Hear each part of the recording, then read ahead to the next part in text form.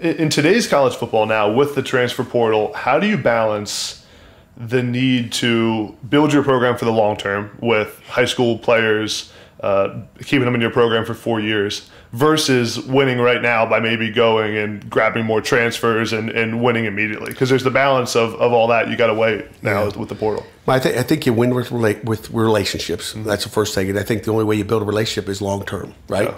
I mean, if you every year you go have another wife, and I'm going to go marry another girl, and how's your life going? And, and you think you might win for a month or a week, but I think we're going to build our program with high school players, and we'll supplement it with a transfer.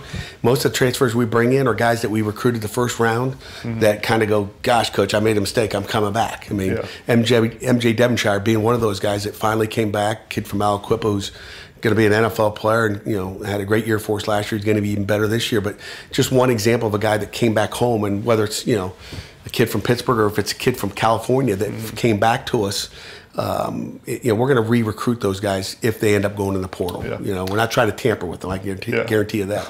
Well, that was my next question. So, NIL in the portal. So, I think a lot of people agree, and you probably would too, that NIL at what it was meant to be is a good thing, right? Players can make money, it's good. Where the really bad combination comes is NIL combined with the transfer portal when it's used in to get kids to switch schools. Honestly, when I think back to the NIL portal era, it started here with one of your players, Jordan Addison, who left to go to USC. That was the first big moment I remember in that era where people were talking about NIL in the portal and what it really meant for college football. Two-part question. Number one, what do you think of the combination and how you've seen it play out in college football, and then what can be done to fix it? Well, we're trying to fix it. It can be an issue, obviously, and I think everybody's got their own issues. We're trying to hold on to our guys and try to, just to me, it's like we've done a great job of not losing guys that we really want to keep here. If a kid wants to play, it's like, and it's better, he's not going to play here, then the portal is good for those guys. But when the tampering happens and guys are coming to steal your guys that's when it gets bad, and it should be able to go in the portal because someone's offering you more or wants to throw around a different colored jersey or logo to entice you to go to their school, and players recruit you because a coach told you to go recruit a guy because of a need. So that's when it gets bad, and I don't know how you fix it. It's difficult. I mean, I think certainly shortening the windows for when these guys can go in the portal. I mean, probably 85% of the kids decide in the first 7 days when that portal opens. So why do we need 14 or 21 days or 30 days, just to drag out for a coach? It'd be nice to at least, if a kid's not happy, and I talked about, if a kid's not happy, I don't want him here anyway. So I want guys to be happy, and there's too many unhappy kids throughout the country. If they are not happy, they probably need to find another situation. But my number one priority is make sure our kids are happy here and we're not losing them. And really, besides Jordan Addison, we've been pretty fortunate with the portal. We're not you lose one great one, and again, one of Bolitnikoff here at Pitt, and you thought you did everything right for him and he was happy, and then all of a sudden one day he's not, which went on for months as far as just the recruiting process. So the important thing is, I think you control the portal by making sure you have a good culture. And we started off the conversation with the culture. And just making sure you're doing things right there where nobody wants to leave. I'm sure our guys have been offered money to leave here, but they haven't walked in my office and leveraged that against me because they're happy, and that's how you control it is have a happy house. Yeah, and then a lot of times the players, I talk to a lot of guys who go somewhere thinking they're going to make a lot of money and they actually don't. Right? I mean, have you seen the same thing?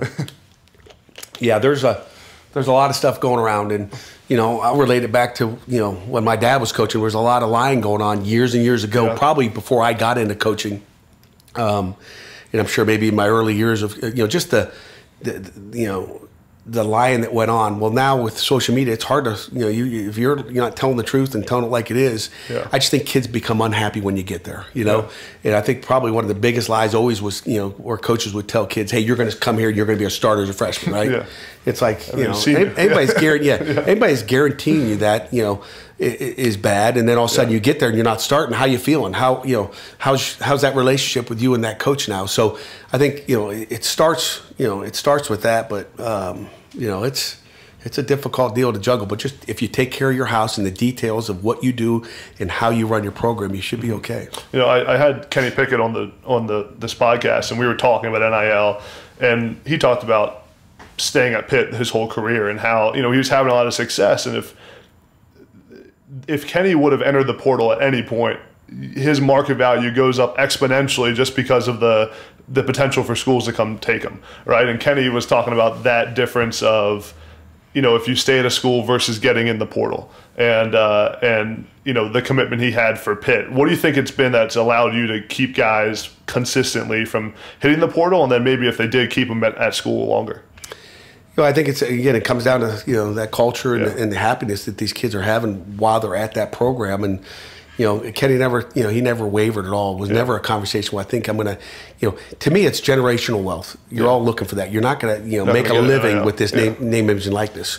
But, you know, Kenny he's a legacy player here. I mean, he'll walk through the doors, you know, in 20 years, like, you know, like Tony Dorsett and Larry Fitzgerald and Aaron Donald. He's one of those. And when you leave, you lose all that. You never have a home to go back to. And that's something that I tell all the time to the guys this is your home, and you want to make the best of it. And I think anytime you change, and it's no different than changing a playbook, you know, and leaving for whatever reason, and it just slows down your progress and your development. And Kenny stayed another year, and he could have popped to the NFL the year before and maybe been a third or fourth rounder, but he became a first rounder, and he's set for life, and that's the key. And he could have, you know, raised, you know, what you said, his status, I guess, in college football by leaving and being one of those guys that was going to be a great quarterback somewhere else. And I did a great job at Pitt and go somewhere else.